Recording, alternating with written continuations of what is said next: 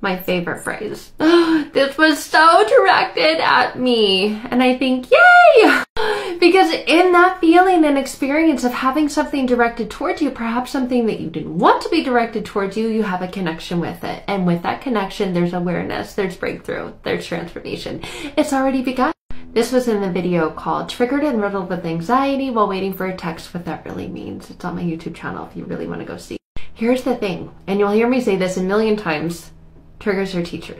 Being triggered lights me up because it gives you a place to begin. You begin there. Where you're triggered.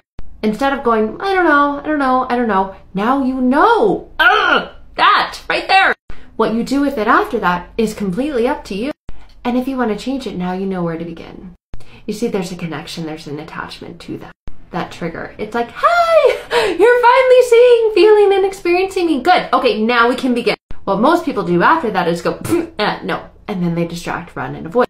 But when you're really committed to true healing, growth, and transformation, you go, gotcha.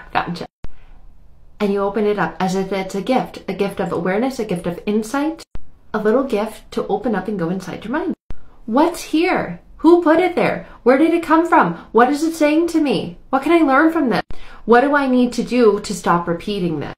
And all those questions are normally on the energetic flip side of what you've been doing. And to truly go a new direction, you need new beliefs.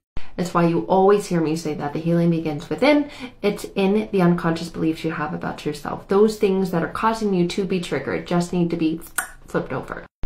That might not quite make a lot of sense, but it will when you've experienced it.